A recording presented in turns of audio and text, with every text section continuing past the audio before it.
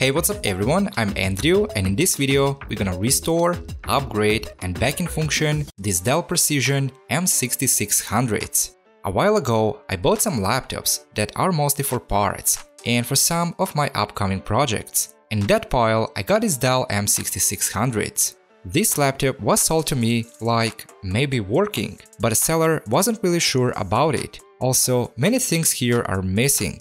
So the seller has no mat of taking this laptop to the repair store, and he offers to me a fair price of 50 euros, which is okay to take a risk.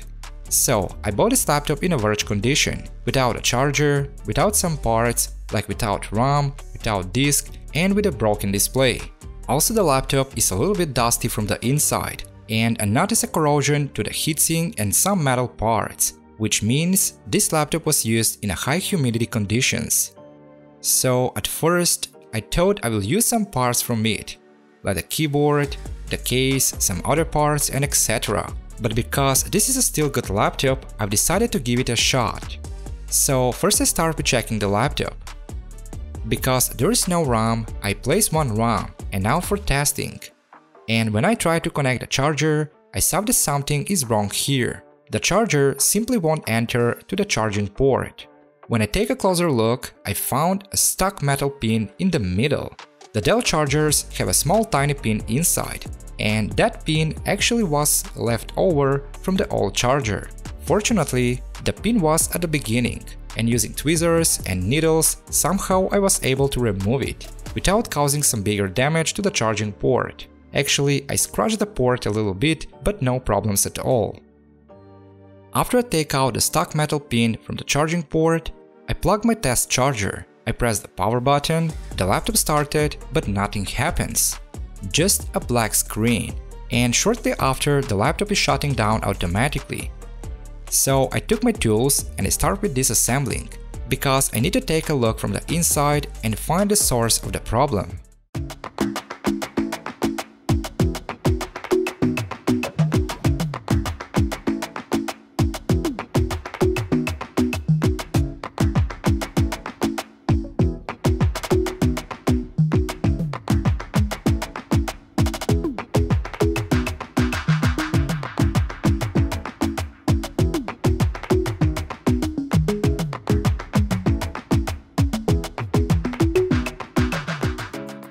Well, when I took out the palm rest, I saw the other RAM isn't here, but the GPU is here, the other parts are here, the motherboard at the first looked fine, but also I found that the CPU isn't here. When I took the CPU heatsink, I found a thin sponge.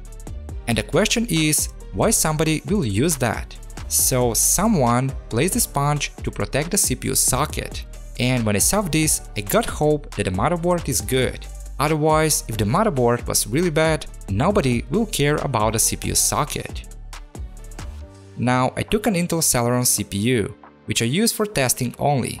I placed the CPU in the socket, then I mount the cooling and I try to start the laptop.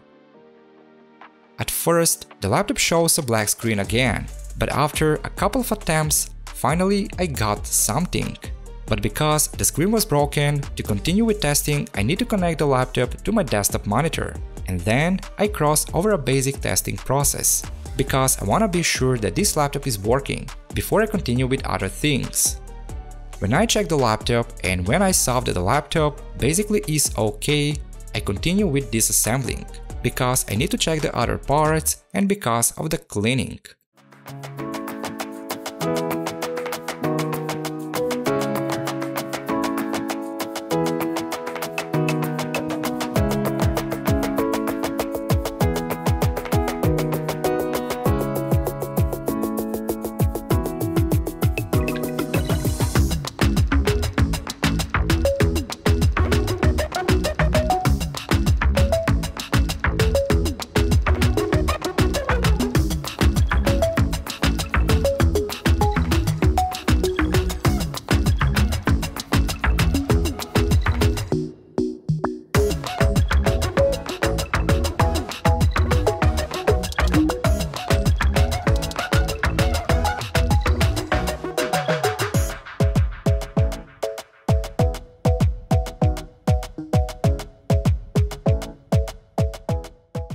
Well, after I finish with disassembling, I start with cleaning and checking the electronics from the inside, like the motherboard, the GPU, and anything other.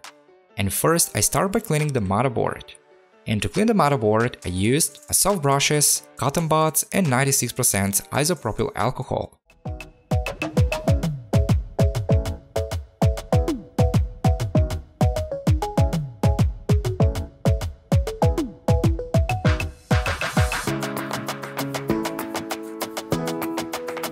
Well, the motherboard is clean, and now I move to the GPU.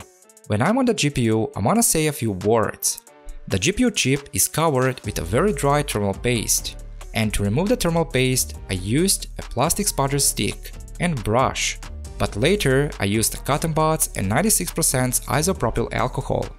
Also, if you're going to clean some GPU, be very careful, because on the GPU chip are very tiny components that are covered with a dry thermal paste, and also these components are very hard to spot. So this process needs to be done with a very high precaution and very carefully, because if you damage some of these components, then the entire GPU may become useless.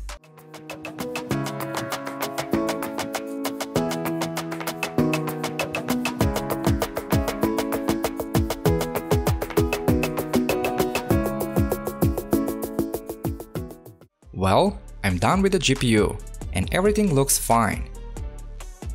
Now I move to cleaning the keyboard. Here, first I start with shaking the keyboard from the desk, because to remove some dirt that is under the keys, and which is harder to reach with a brush or some other tool. And after, as always, I start with cleaning each key separately, using cotton buds and 96% isopropyl alcohol. And later, I clean the keyboard using brushes.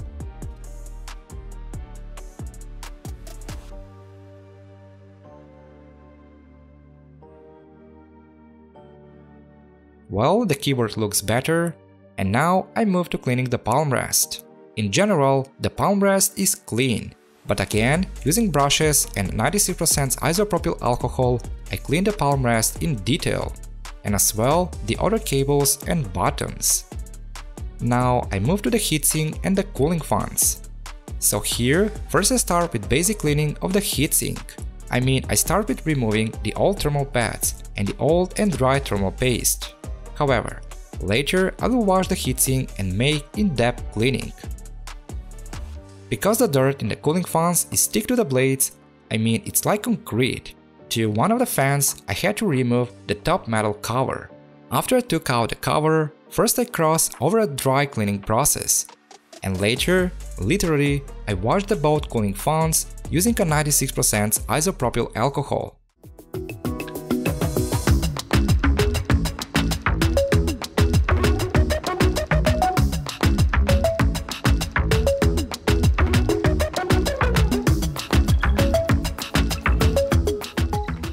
After I finish with cleaning the both cooling fans, I move to washing the heatsink. I wash the heatsink because there is a lot of dust that is stick to the inside, and warm water and soap are the only way to completely remove anything from the inside and make the heatsink to look like a brand new. And as well, I wash the rest of the case that is without electronics, but this process I have done it in a bathroom under a sink. Meanwhile, I bought some upgrade parts, including a new display. This is not a new display. This is a used display, but in a working condition. However, these used displays mostly are coming dirty, so again, I cross over one more cleaning process.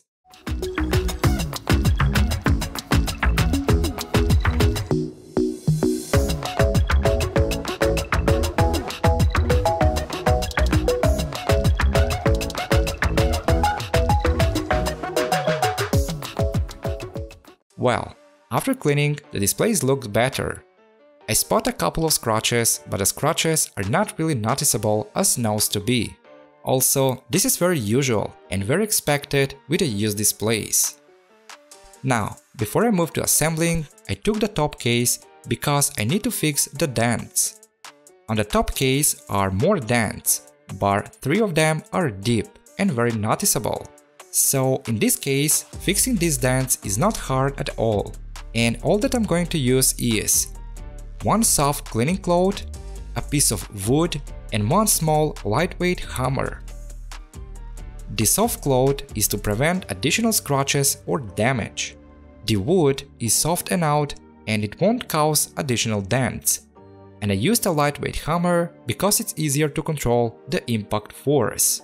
This is a very simple process, it's nothing complicated, just it takes some time to be done. Personally, I need about 2 hours until I fix the dents.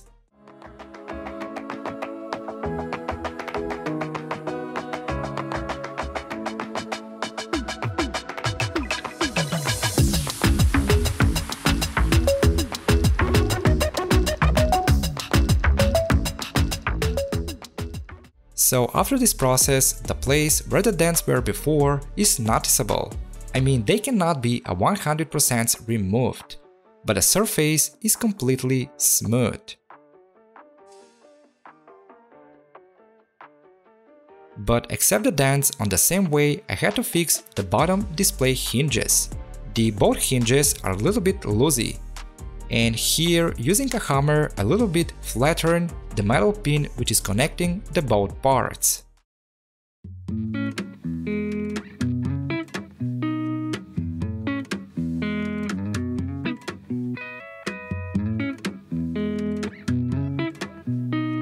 And finally, everything is ready.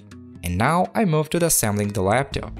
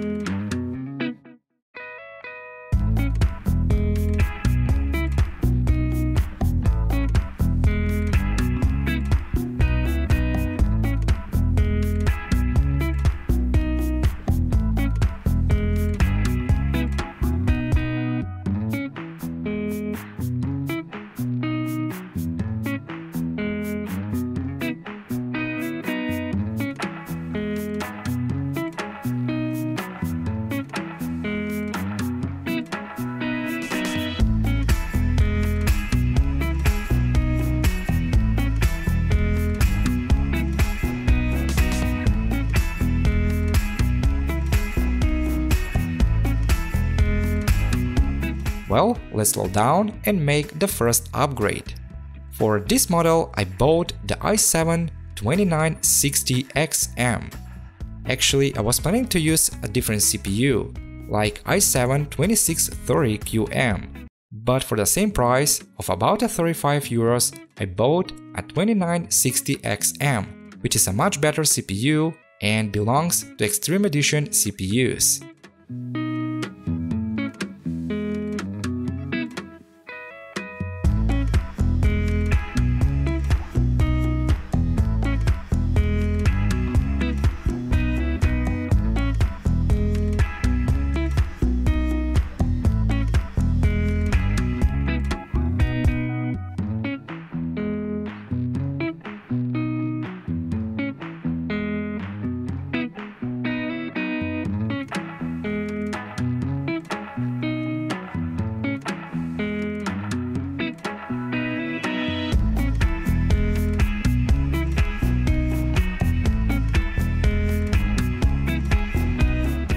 Well, now let's make the next change, and that is the RAM. On this laptop I will install a 16GB of RAM in total. Actually, I was thinking to go with 32GB, but 32GB is too much, and also it's going to be just wasting of money and nothing else.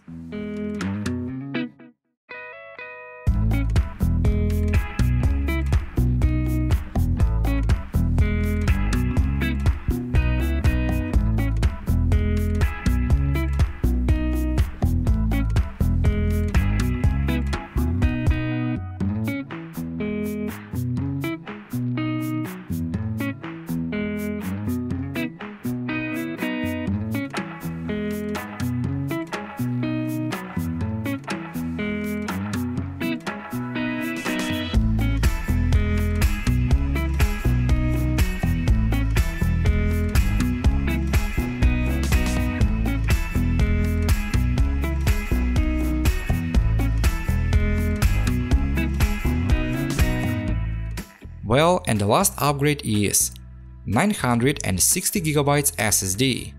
Actually, this model has a space for one more disk, but 960GB is going to be enough for anything.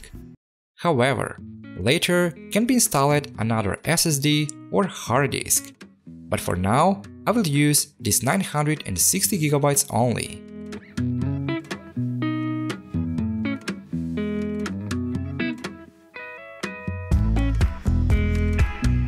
Well, the laptop is almost complete.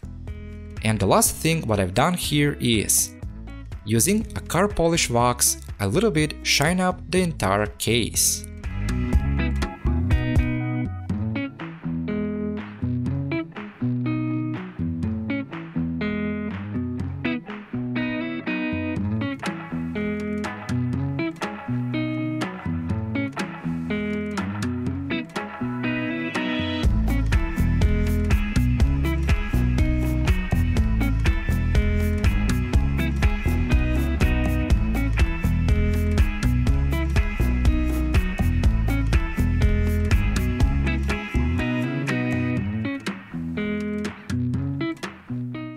Now, after polish and make the final cleaning, I moved to installing the Windows.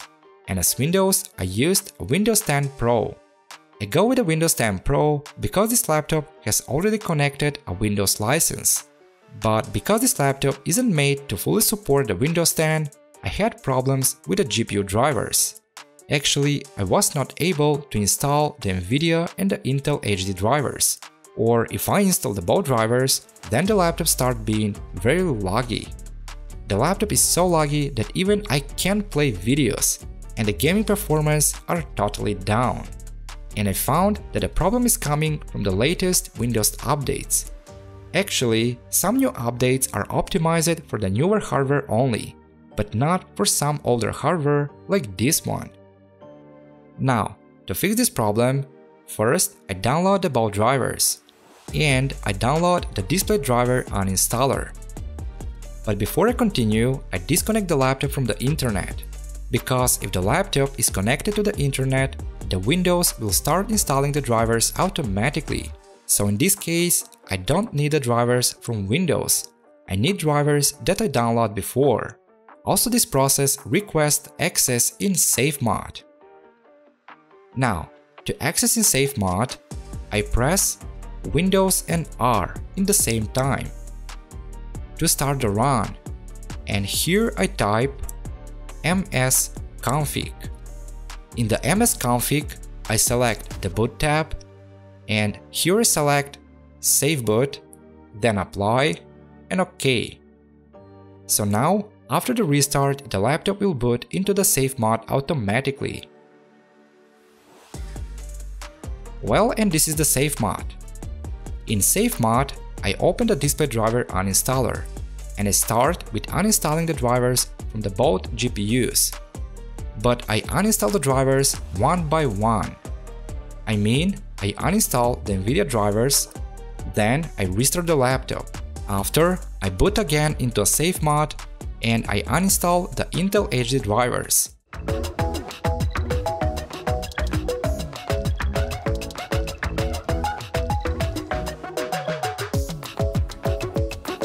Now, when I remove the both drivers, first I disable boot into the safe mode. But I didn't restart the laptop, because I'm going to install the Intel HD driver. Actually, I installed the Intel HD drivers while the laptop was in the safe mode.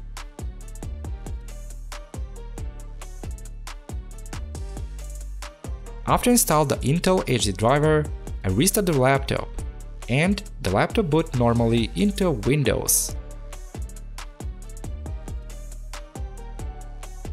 Now in Windows, I continue with installing the NVIDIA drivers.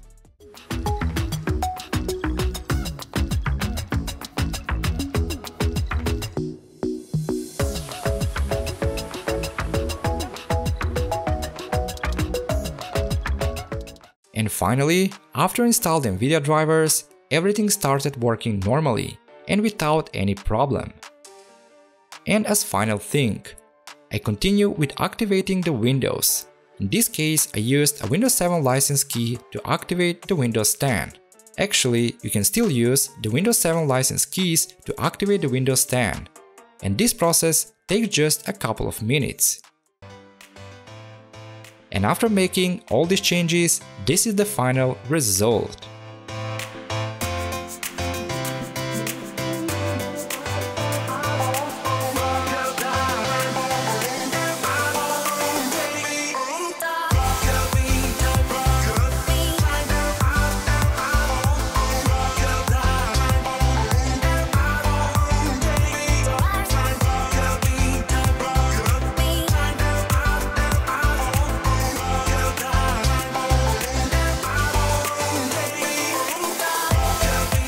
Well, now let's take a closer look at this laptop. This is an older laptop, but it's still great for many things, like working or studying. Also, it's great for web browsing, watching movies and videos, and it's great for listening to music and almost all basic daily tasks. And also, this laptop is great for some games. I mean, not some latest games, but for some great older games. And the first game that I test is GTA 5. In GTA 5, I used medium and few high graphics settings and full display resolution. And in this game, the frame rate is between 30 and 40. I know that this isn't much, but the game is fully playable.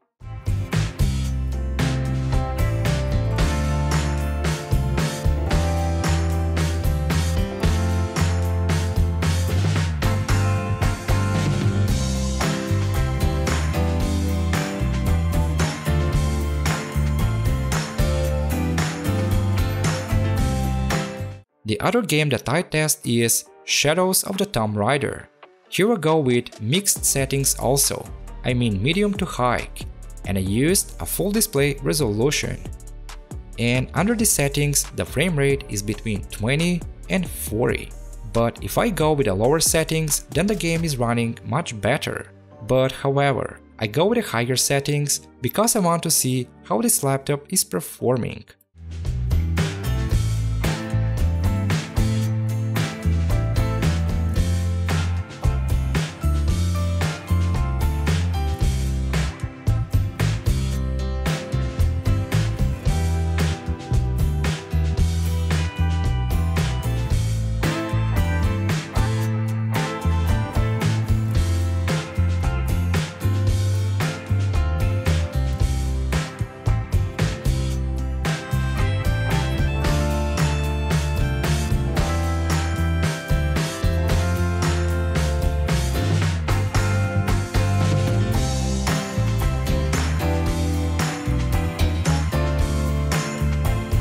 And the last game that I test is The Witcher 3 Wild Hunt.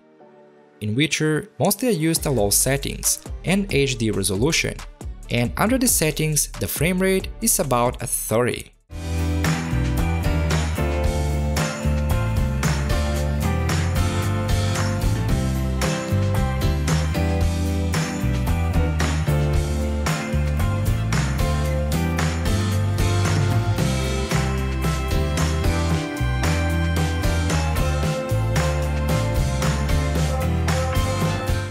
Well, and this is all about this Dell M6600, and I'm very glad because this laptop is working again.